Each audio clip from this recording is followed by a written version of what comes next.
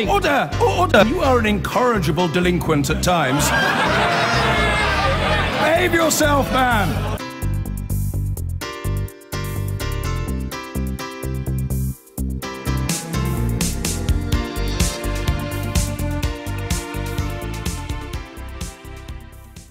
Is a second independence referendum inevitable if Britain votes to leave the EU? Will Scotland have a second referendum vote if Britain as a whole votes to leave the EU? Patrick Harvey?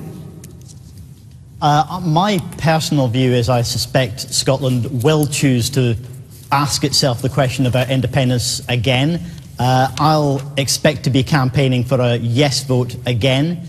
Not for the same reasons, I have to say, that some on the Yes campaign put forward. The Greens have always set out a distinctive path on this one. But I do hope that we don't have to address that question in the context of the UK having voted to leave the European Union. A political and economic union that I think is of far more value to us in Scotland in forging a more equal, a more socially just and in a more environmentally responsible community of nations. If we were to see the UK vote to leave the European Union, I think it would be very challenging for those of us who thought that we had better answers to offer for some of the questions such as currency than were put forward by the SNP in 2014. I think it would be very hard for us to say that this is a stable time in which Scotland could make that break, particularly as we might be talking about 2 years or more of negotiations. I think it's far better for Scotland and for the UK, whichever view you take of independence, that we vote together in as big numbers as we possibly can to stay in the European Union and then to turn it into the socially just and progressive and democratic union that it ought to be. All right, thank you. Ruth Davidson. Just a reminder of the question. It's not to rehearse the arguments for in or out. It's about whether the second independence referendum would be inevitable if the UK as a whole voted out but Scotland voted in. No, I don't believe it is inevitable. I also believe, actually, that the whole of the UK will vote to stay in. That's certainly my hope. I think that we had a huge discussion about this. So certainly every event that I was at during the independence referendum, this was something that was known about and discussed before Scotland passed its vote. We passed a clear-cut vote. 2 million people said we want to stay part of the United Kingdom. And I've never understood the argument that the SNP has put forward that says that being part of the wider EU, if there was to be a Brexit, where we export 15% of our goods and services is so important that we would have to leave a union where we export 64% of our goods and services. But it's a really easy one to solve. It's a really easy one to solve because before the independence referendum, everybody senior in the SNP said it was once in a generation. Since then, they've refused to say that again, so I'll ask John to say it tonight. Okay. Yeah. John? I think she's only asking you to say that. Well, is she not am I not to answer the other question? But you could answer hers first. Well, once in a generation, John. The view I take about this is that the people of Scotland are the people that will decide whether Scotland should be an independent country, and nobody, absolutely nobody, at least of all me, can take away the right of the people of Scotland to decide if they want to have another referendum and to decide if they want to be an independent country. And so I think that's an issue in the hands of the people of Scotland to decide when and if that happens. Now, on the substantive question... Can I just stop you there? How do the people of Scotland decide whether to have a referendum, unless you have a referendum on whether to have a referendum? Well, what there must be is... what there would have to be... A nationalist party has to legislate for it. What there would have to be is just demonstrably clear support that people in Scotland wanted there to be an independence referendum and for Scotland to be an independent country. And ultimately that issue has to be resolved in a referendum where people are free to vote the way they choose in that referendum. And how would it be affected, come to the main point, about if the rest of Britain voted out and Scotland voted in? Well, the first thing I want to say is to agree with Patrick that I hope people will vote and vote decisively to stay in the European Union. I will be arguing for that. The SNP will be arguing for that. The Scottish Government will be arguing for that because we believe that to be advantageous for the social and economic and environmental well-being of people in Scotland. So that's the argument I will put forward. Now, if we find ourselves in a situation where Scotland, for example, has voted decisively in favour of EU membership, but we are taken out of the EU because of votes out with the United Kingdom, Fundamentally, the promise that was given to people in the Scottish referendum, that you had to vote no to stay in the EU, that was the argument put forward. You must vote no to stay in the EU. Then I think fundamentally part of the promise of the no campaign has been breached, and circumstances change in relation to the question of a further referendum. Okay. Are you genuinely trying to claim that the last Scottish independence referendum was actually a referendum on membership of the EU? Because I don't remember that. Well, what I'm saying is that,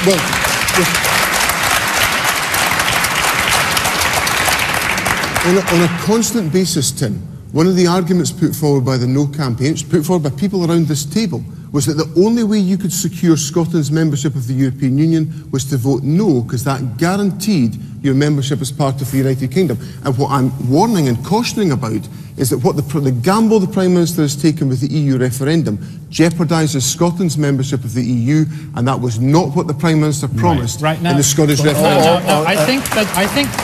I think people are sick and tired of the SNP holding the entire country hostage and saying that whenever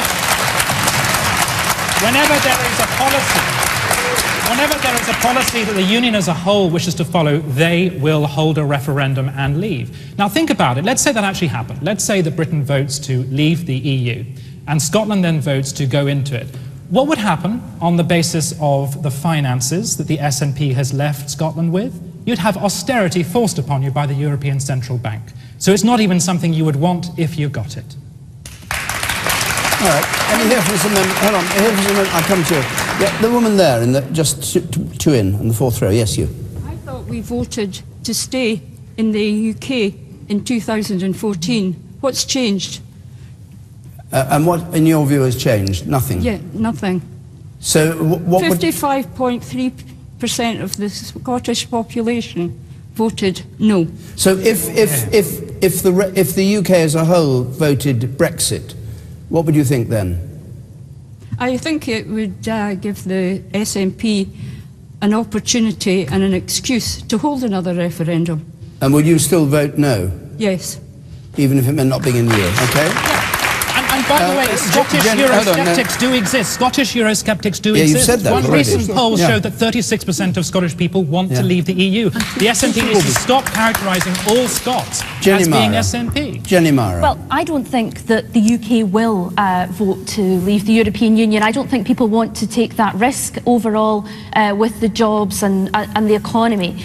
But, you know, if the UK does vote to come out and Scotland votes to stay, then it will very much be up to the people of Scotland, as John says, as the First Minister says, if they want a second referendum. However, the means to that, I think, would be if the SNP were to put it in their manifesto, and I think that's a key question for this election coming up, whether John's party will put a second referendum in their manifesto, because if that did happen, there are big questions, as Tim said, about currency. You would then be in a situation, I mean, the SNP said they wanted to keep the pound, so we'd be in a sterling zone with the rest of the UK who would be out of the EU. I think we would be running the largest deficit out of any EU country. We'd be under a lot of pressure to join the euro. There is no guarantees that accession to the EU or as a continuing state, as John previously argued, would be guaranteed. But I believe that Scotland is best within the UK and that the UK is best within the EU, and that's what I'll be campaigning for in June. I cannot believe I've just heard the Labour Party selling the jersey on a second independence referendum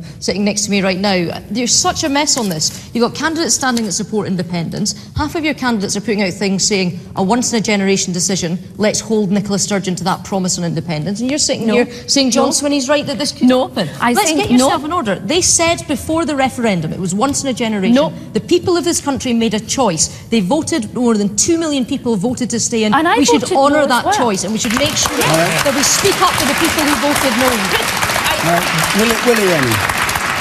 I think Ruth is right, that we should honour the choice that people in Scotland made. It was supposed to be a once-in-a-lifetime opportunity. But the danger that the Conservative Party are imposing on Scotland is that they are now threatening to leave the European Union. I mean, our ancestors would look down with incredulity if they even thought we were considering leaving the continent of Europe and all the benefits that come with it. We're not moving to the Caribbean. No, hold on, Tim. This is exactly what the Tories have put on Scotland. And the danger is that if we do leave, then it opens up the whole issue about independence all over again. And it's not because of the 2 million voters who voted no. It's because of Ruth's party, who's determined to keep the issue alive. Sorry, you say keep it alive. You've got the Prime Minister, I mean, it may not, I don't know how much counts for here, but you've got the Prime Minister urging to stay a Remain vote. So why do you say the Conservative Party are in favour of an out vote? There's large numbers of the Cabinet are arguing for exit, credible people on the other side, and it's all because the Tories cannot keep themselves together on Europe, and they're now dividing the country as a result. I don't think that's in the interest of Scotland. What I'd like to do, I don't think it's in the interest of the a number UK. of you got your hands up. Can I just try this? Can I hear from anybody here in the audience who's going to vote out, and what they think the implications... Oh, a lot of hands going up. And what the implications would be. I'll take you, the man there on the gangway. I doubt that in the event of Brexit, that given the scale of the public finances in Scotland, the gaping big hole that we have, that basically prove the white paper, Mo Better and Bogrel, that the Scottish people will vote to leave the United Kingdom. Any other Brexit? Yes, the person in the second row from the back there.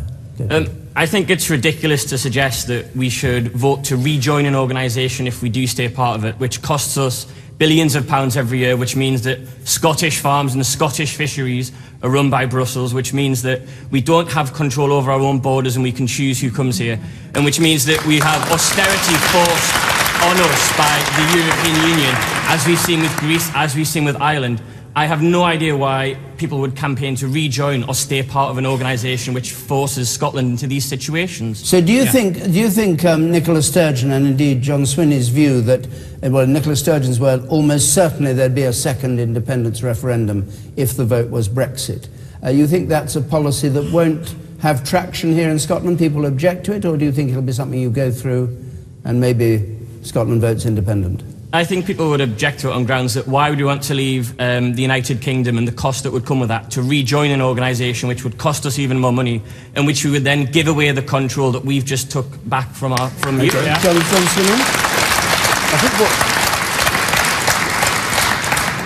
I think what that argument doesn't pay attention to is what are the views of the people of Scotland in all of this. Because if the people of Scotland have voted yes to stay in the European Union and the rest of the United Kingdom votes us out of the European Union, a fundamental promise and commitment that was given to people that by voting no in the Scottish referendum we would secure our membership of the European Union will have been breached. And ultimately what I believe is that the people of Scotland are sovereign. They're the ones that are entitled to determine their own future and to decide to whom they give their sovereignty. Do they give it to Westminster, or do they give it to the European Union, or do they retain it for themselves, or do they decide to share it with whatever institution they wish to share it with? That is a fundamental choice for the people of Scotland, and nobody can take that choice away from the people of Scotland. The man there in the blue shirt, you were shaking your head at that.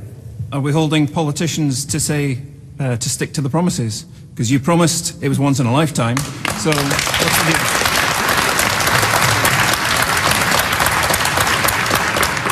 What was the nature of the promise that if Scotland voted no to independence, it would mean you were guaranteed to stay in the EU? Because there'd already been the promise of a referendum on that. Nobody can promise that.